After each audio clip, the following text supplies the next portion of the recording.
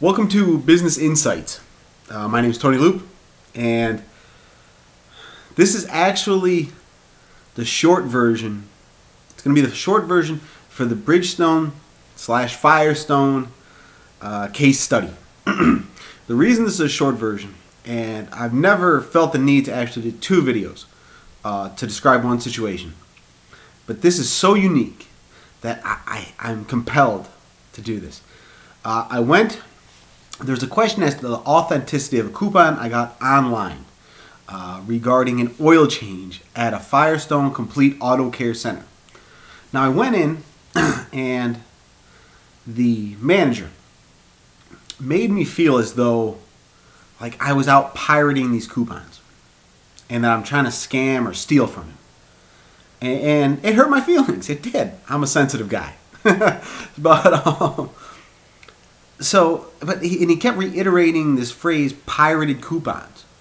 Now maybe there was some reason, maybe they've done it before, maybe it was an attempt to upsell, I don't really know.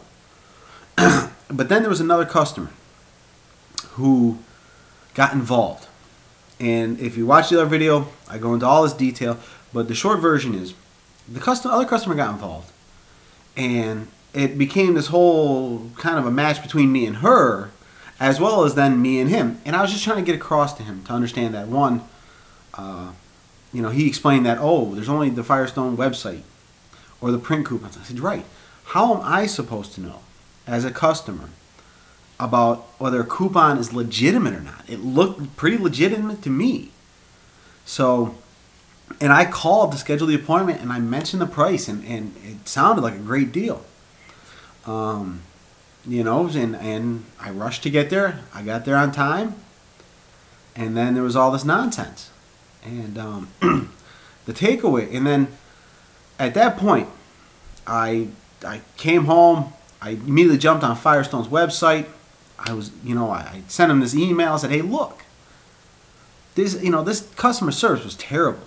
For one, never let another customer start interacting. That's just going to end badly. No matter how, it will always end badly when you let a second customer argue with the first customer regarding something going on in the business. That's definitely not a good situation.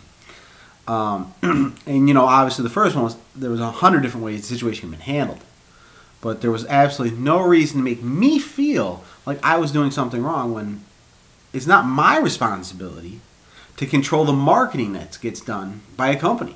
Whether they intended the marketing or not, and the way he explained it to me was that he had seen these coupons before. So apparently they knew that these coupons were out there or that there's fake coupons out there. And it's their job as a company to manage that. Whatever the corporate policy is, however they want to handle it, it's their responsibility. It's not my responsibility to make sure that the coupon and books are good when I come in for service. If it's not, it's not. I respect that. I understand that. But let's find a solution and move on. Good customer service. So, needless to say, I was angry. I was especially angry because the other customer was flipping me off as I was leaving. We got into it. And that just, to have a customer stand in your showroom and making obscene gestures to anyone, whether they deserve it or not, is so, it just makes your company look terrible. So again, that's why he should have controlled the other customer and mitigated that. Anyway, moving on. I get home. I file the thing. I'm getting ready to eat. Actually, I was getting ready to do this video. And I get a phone call. I'm like, okay, I answer. And it is the assistant district manager, Stephen Lyons. The guy, I'm like, really? You're calling me? That is awesome customer service. It was incredible. And it started turning this whole thing around.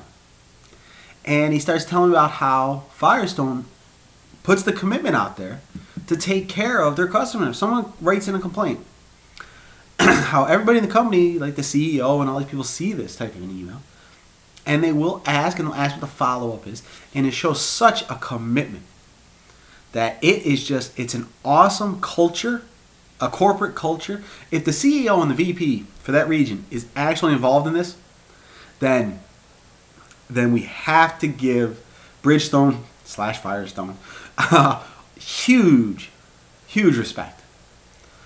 Because when the CEO is involved, that develops within every employee, the desire to go that extra step. And it's like 6:30, 7 o'clock.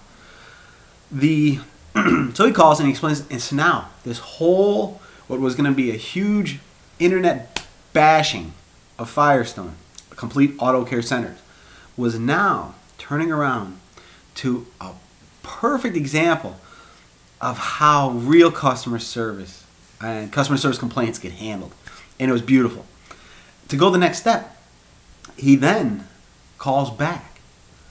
And I got all these conversations, not the first one, the next couple, I actually have on video in the long version. And so he calls back again with another store manager, says, look, I know you don't want to go talk to this other guy again and get all into that. So we'll let you go to this other store, and we're going to take care of you, and we're going to help you out, and we apologize for anything. And the other store manager was on the line. And he said, look, tell me what's good for you. You can come in, we'll work this out. And I was like, look, whenever you got a free time, I'll come down. I'm not a piggy, and I'm not looking for anything for free. But so that was great. And then someone must have called this guy, because the original store manager called in. Then he calls me. And again, I got it recorded. And he's like, look, and I don't know if he was falling on his sword to the company, and it was a fake coupon, or whether it's a real coupon and he made an honest mistake. Or he didn't make an honest mistake. But either way, he admitted, or he stepped forward and said, look, it was a misunderstanding. I am sorry. Which was, having him call was really cool. It's really appreciated. It makes me as a customer feel better. And then, which was the icing on the cake, makes this entire thing beautiful, was that he says, we'll take him on his word, he says he called the other customer and explained that the coupon was legitimate. So it kind of put her, now she has to understand that, okay, then she was probably a little out of place when really she had no reason to get involved in the conversation, and he should have kept her out, but either way. But so now, well, I have to give Firestone a huge amount of credit for the way they've handled this entire situation. It's incredible. The level of customer service and the level of commitment that has been displayed by Firestone, the complete auto care centers, is pretty impressive. I have to give them that. I want to keep this under 10 minutes, and then you can see the long version if you want, and you can hear the conversations. I don't know if you can hear them or not. I gotta put it all together, but I want to get this one out there and just say, Firestone, great job. Keep up the good work, and I really hope that this shows the type of commitment your entire company, every one of your locations has to all of your customers. You really took a bad situation and turned it around 180 degrees, and I give you guys all the props in the world.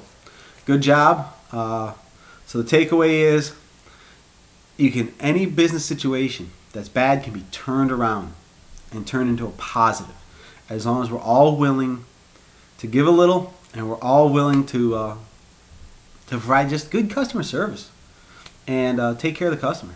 That's really what it's all about. So good jobs, Firestone. That's Business Insights. I'm Tony Loop. Thank you.